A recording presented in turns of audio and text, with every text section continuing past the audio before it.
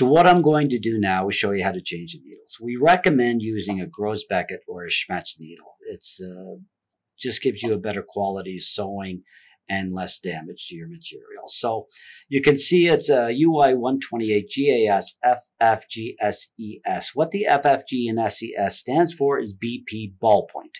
So if you're doing knits, we highly recommend that with the knits, you use a ballpoint needle. So you can see on one side of the needle, there's a long groove. And on the other side, it's smooth with a cutout just above the eye, which is called the scarf of the needle.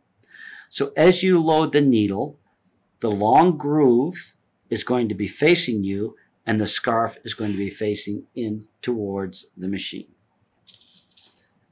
So you will be supplied with a needle wrench in the drawer. So just turn it left to loosen it. Remove the needle and insert the new needle into the needle chuck with the groove facing you and the cutout facing back.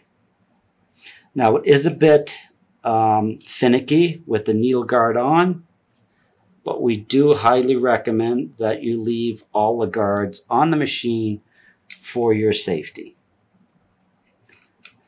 So I don't have the needle straight, but I did have it in the needle chuck. So I snugged it up so I could grab it with a pair of tweezers and then turn it into position. And now I'm going to tighten. Now when you tighten it, it doesn't have to be super tight. Just snug. It will hold.